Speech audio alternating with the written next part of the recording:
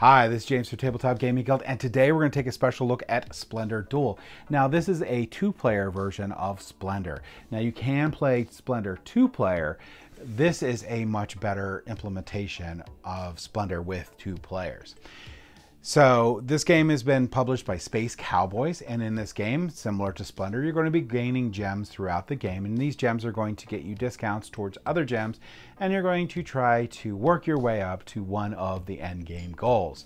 So let's go ahead down to the table here, and I will show you how to play Splendor Duel, and then we'll come back and I'll give you my final thoughts.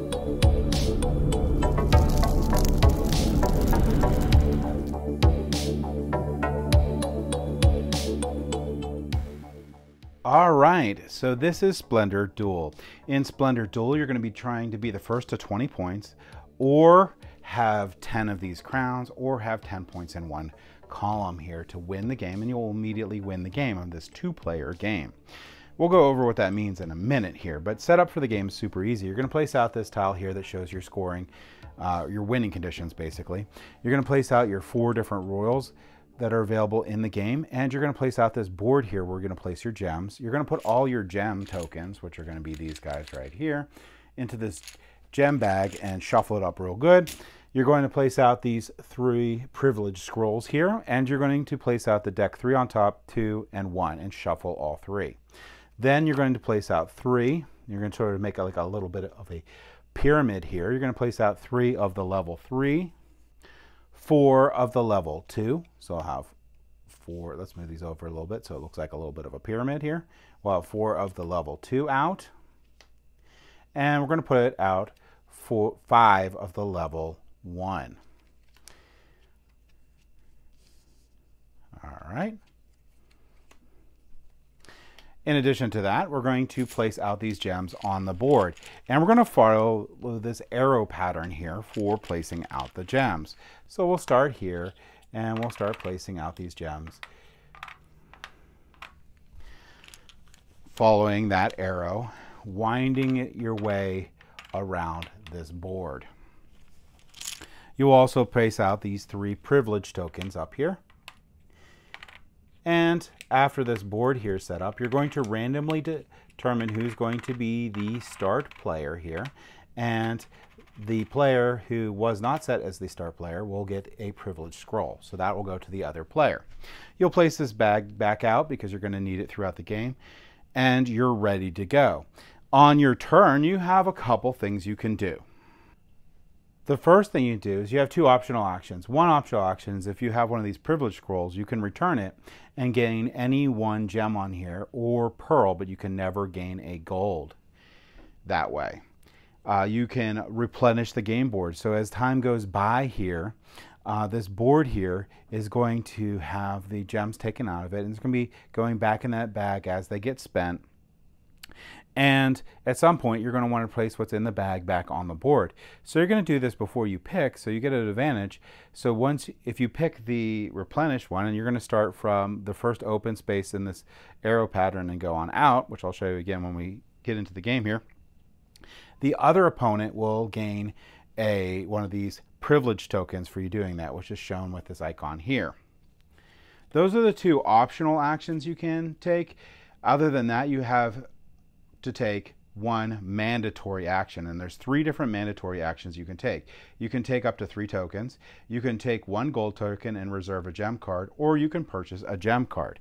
Okay, so if you're taking up to 3 of these here, you can't take any of these gold, and you can take either horizontally, vertically, or diagonally, and you can take up to 3.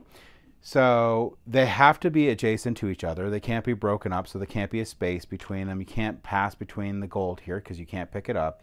You could just pick up 3 here, so I could pick 3 in a straight line.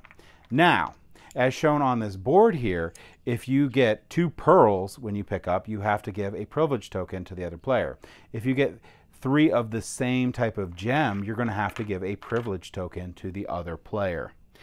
And that's your 1 action. You can grab some of these here. The other action you can do is you can take one of these gold, and this is the only way that you can take gold, and they also can never be taken from you. And you can then reserve one of these cards. You can do this up to 3 times. You can have up to 3 reserved cards at any one time, and you're just going to grab the card you want and flip it face down.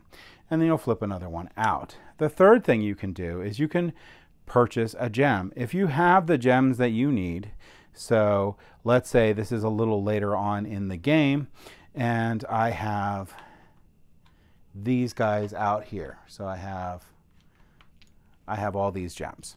Now, you can only ever have up to 10 gems. At the end of your turn, if you have over 10 gems, you have to return so many to the bag.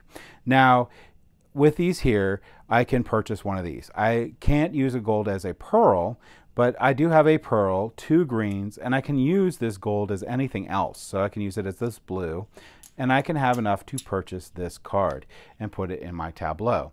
Now, that's the 3 different actions you can have. You're going to put those purchased tokens, or the tokens used for purchasing, back into the bag. Now, there's a couple things that you're going to get with these cards. Sometimes they have a special ability, which we'll go over in a little bit, that immediately happens. And a lot of them have a discount. So now that I have this in my tableau, this always counts as a permanent diamond that I never have to pay. So I can use that if I pick up this card. I can discount this by 1. This already costs 1, so I don't have to pay any diamonds when purchasing this card. And that's going to be how you're going to get into these upper levels here. A couple other things with acquiring cards. If you acquire a card with this symbol here, you can only place it in a row that already exists. So if I only had diamonds and I got this card, it can only go here, and it will count as a diamond for the rest of the game. In addition, 2 other things on this card, we have these crowns, and these crowns on here are going to help you for one of the end game win conditions. So if I get 10 crowns on in my tableau, I immediately win. The other things that are on this card here is you're going to have points. So this counts towards one of the other 2 win conditions. If I have 20 points, so I add up numbers and I have 20 in my area, I will win with this condition. But in one row, so all the diamonds or whatever, if I have 10 points, I can also win. That's how you get to the 3 different win conditions. So what's some other things to keep in mind? Well, these special abilities. Let's go over those. So this special ability right here will let me take another turn, and that's very cool. This special ability says I can place this card so that it overlaps a jewel card with a bonus. Treat this card as though it was the same color. So again, sorry, out of focus here, but with this one right here, I can place it with another card that has a bonus on there, and it will be treated as that bonus. All right, then we also have some of these royals here. I'll show you in a second. This one here lets you take a privilege token. Now, if there's no tokens available on here, you will take it from your opponent. And if you have all of them, then you're good. You should be spending them. There's also this icon right here that says take 1 gem or pearl token from your opponent, but not gold. If your opponent has no such tokens, ignore this effect. And again, you cannot take gold. There is one more icon here. Let's see, right here. Take 1 token matching the color of this card from the board, so green. If that doesn't exist on the board, you don't get to do it. Now, a couple other things that you're going to run into the game is, I just alluded to these guys here. Well, these guys are going to be awarded to you when you get so many crowns in your tableau. In this case, if I have 3 crowns, I can pick one of these 4 here, and I immediately get the points that this gives me. And if I pick one with a instant action, that also happens. Now, the next time I can get one is when I hit 6 crowns, I'll get my second one. And that's as many as you can get. You can get up to 2 royals in a game. And that's how those guys function. All right, so I want to go back to a couple things here. We're going to take some of these out here and pretend the board looks like this. Now, as one of my optional actions, as you noticed from the beginning part of the how to play here, I could have refreshed this board here. So if I want to replenish the board, I would take all my tokens out and I would place them on the board. And I'm going to follow from the middle and follow this arrow line as best I can here.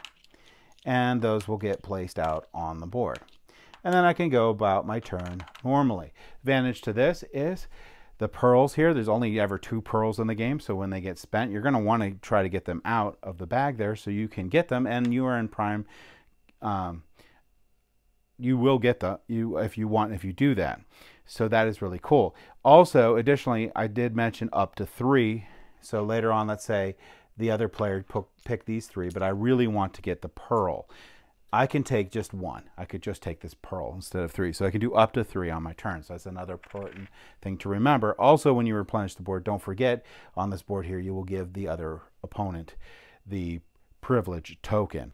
All right, to recap, to win the game, all you're going to need to do which is have 20 points. So you're going to get those points from this part of the cards here, or some of the royals you might pick up throughout the game. In addition, you could win the game by having enough of these crowns here to equal 10, and then you immediately win. Additionally, you could win the game if you have up to 10 points in one of your columns, and your columns are going to be of the different gems. So you can't make additional green columns. They all have to go together, same with the other colors. And anytime you grab a card from here, you will flip this over. Another thing to remember is you can never have a gold stolen from you, but the only way that you get it is reserving cards. Additionally, the advantage to reserving cards is if you think your opponent's going to get a card that you want, you can grab it before you're ready just to ensure that you can get it. Plus, you also get that gold token to help pay for it. When you purchase a card from this tableau here, you can also purchase it from instead purchase it from your reserved card. So if I had this flipped over, I could instead purchase this and put it out. And that is it. We're going to continue going until someone meets the win condition and then they win the game. Let's go ahead back up the table here and I'll give you my final thoughts on Splendor Duel.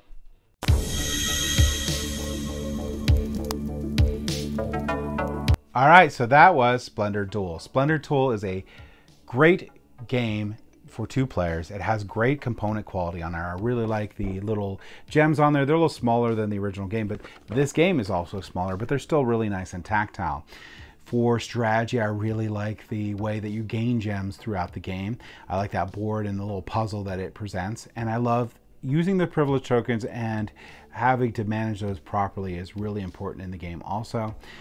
The way that they let out the gems and they added those instant bonuses in this game is really cool. I like those. You can actually chain some stuff and get some really cool advantages out of those too. I really like aiming for those crowns and trying to get those royals on there, but you have to be a little careful because you want to also try to balance out those points and not let your opponent get the high point cards too. So there's a lot of things to consider in that area. Really like how the game ramps up. So it starts out slow because you don't really have much buying power, but as you get those discounts, you can get more and more stuff. So things get faster and faster.